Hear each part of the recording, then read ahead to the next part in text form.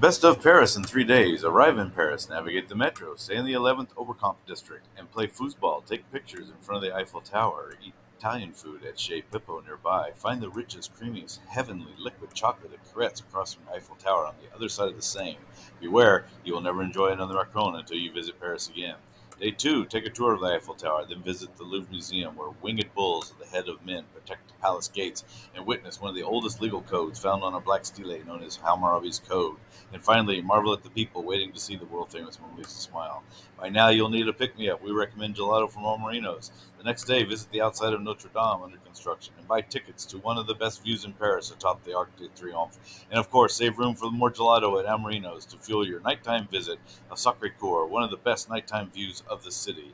Before your train leaves the next day, climb up to the nearby Sacre-Coure Basilica for one last look around this enchanting city.